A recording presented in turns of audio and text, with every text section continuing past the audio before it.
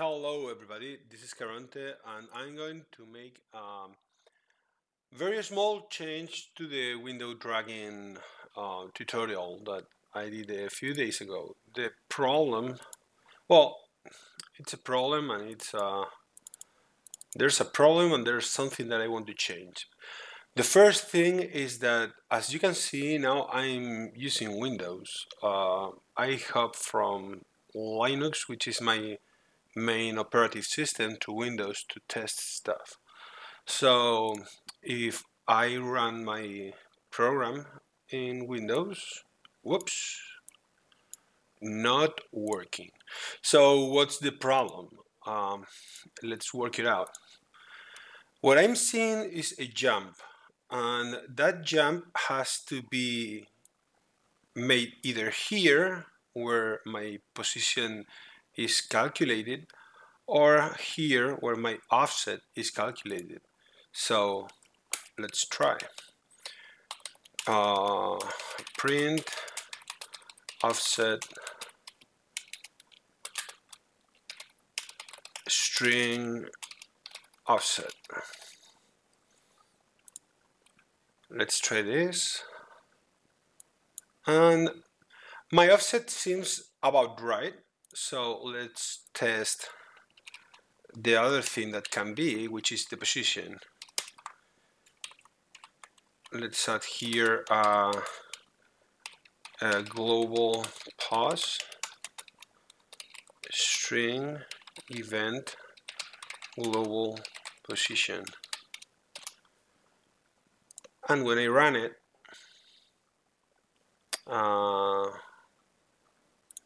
I need a plus here. So now what I get is a global position of 0. That's kind of weird. And that's kind of weird because I know for a fact that input event has a global position somewhere. Device input event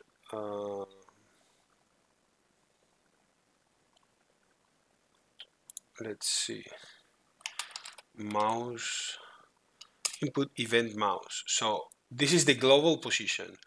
It has a setter and a getter, which is a good practice to use, but it shouldn't be a problem. At least it was not a problem in Linux. Let's give it a shot in Windows.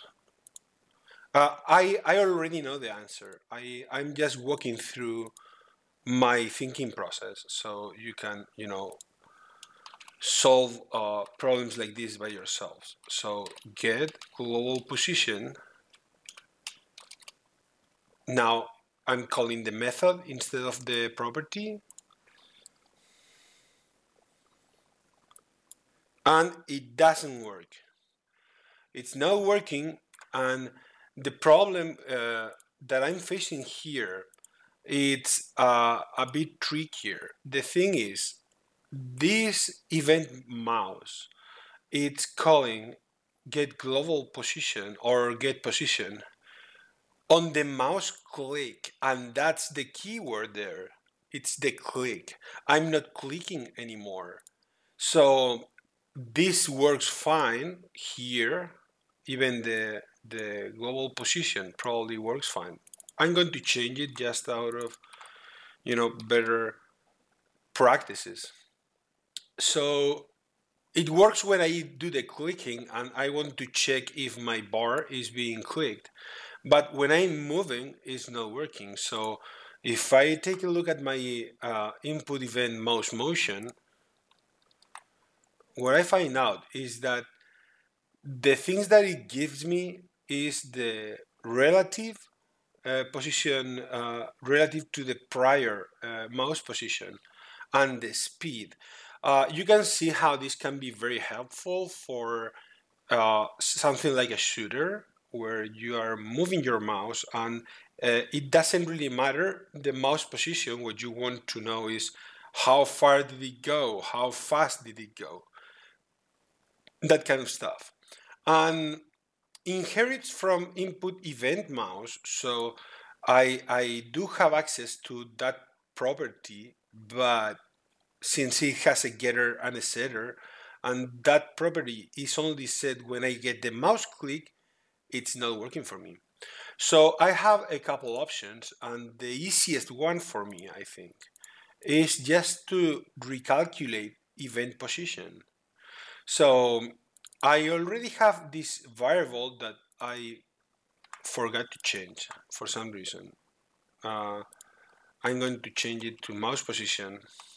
I mean, I forgot to change it because I started with mpos, and then I decided to use these underscores things, and I forgot about the variable.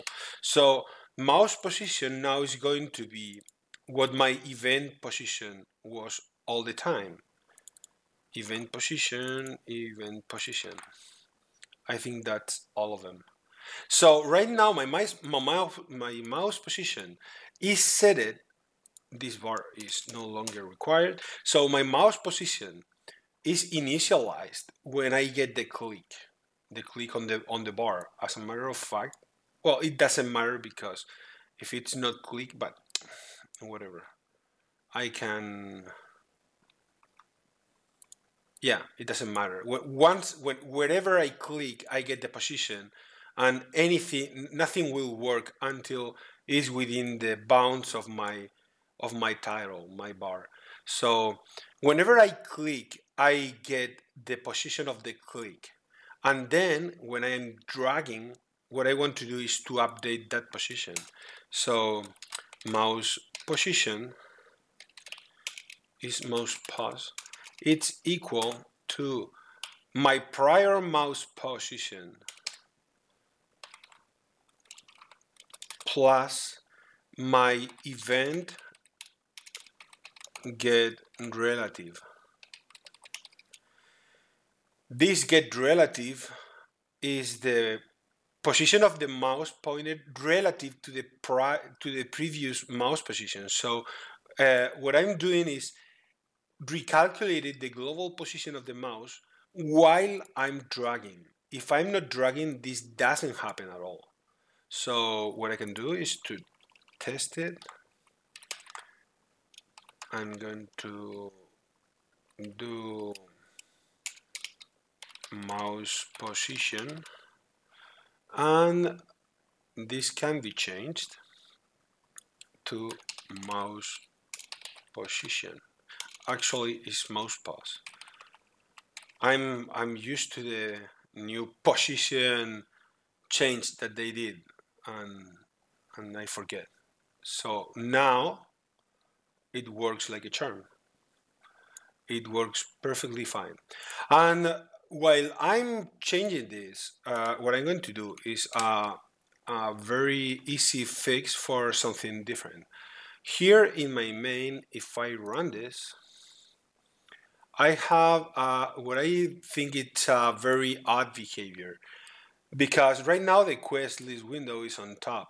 I can click the other window and nothing will happen until I click the bar, and then the whole window will go on top. So it's kind of weird because uh, in your regular window operating system, when you click any side of the window, the rest of the windows, go on the back. So like here, for example, see, I can click here on top, and I cannot drag anything here, but it comes on top no matter what. So that's what we are going to emulate in a moment, because it's like really, really easy. What we are going to do is to change this if get owner, and I need a new target here. So my mouse position is going to be the same. That doesn't change. Now my window position is going to be, let's get the, oh, come on. Oh, did it crash on me? And I'm back. When you work with alphas, this is bound to happen. That's no problem. So I get the mouse position, but the next thing that I want is my window position. And here in the scene inspector, you can see that if getting that very first node, the root of the tree, I found that it's not always a great idea if you have an alternative. So in here, the window frame is exactly the same size. So I'm going to get that. On ready var window node, get node window frame. I know this is misspelled. I'm not going to, well, I guess I can. Window. Is there any other window and window? Okay, so now I have the window node. Window node get global position. Now I have the position. I only need a target rectangle. Bar window rect. It's equal to rect2 window position. Let's be consistent. Window pause. Window pause. Dot x. Window pause. Dot y. I need the size. Var window size. It's equal to window node dot size. Get size. Window size dot x. Window size dot y. So this can be like, you know, you can use this reference right here, and you don't need to work with more variables. But first, I think it's easier to follow in the tutorial, and later when you review the code, it's easier to read. And nowadays, you know, creating this kind of variables, it's not like very taxating performance-wise. It's not a problem at all. So if window rectangle has the mouse position, we are going to check the owner. And if it has an owner, actually, and get owner, since it's not going to do anything else. So this part will just check for the mouse to be within the bounds of the window, and if you already use the mouse click, it's going to rise the window. That's all it's going to do, because down here is going to, you know, check if it's within the bar. What I don't want, that's the other thing. Whoa.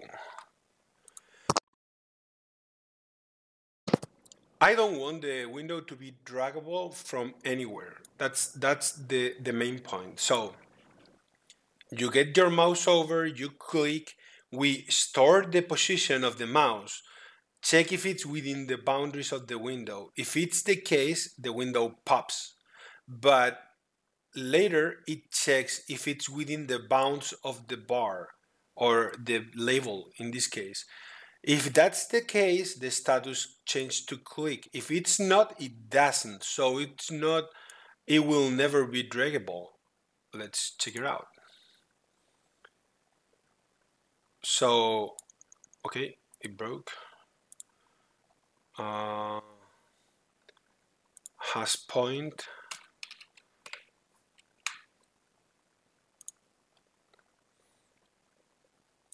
Okay, so now as you can see, nothing happens here. I'm clicking and dragging. Here I can, you know, drag it, no problem. So let's load the main scene and see how everything works together. And in my main scene, I can drag stuff around and this pops, but I cannot drag the window using, any side. Here, it broke.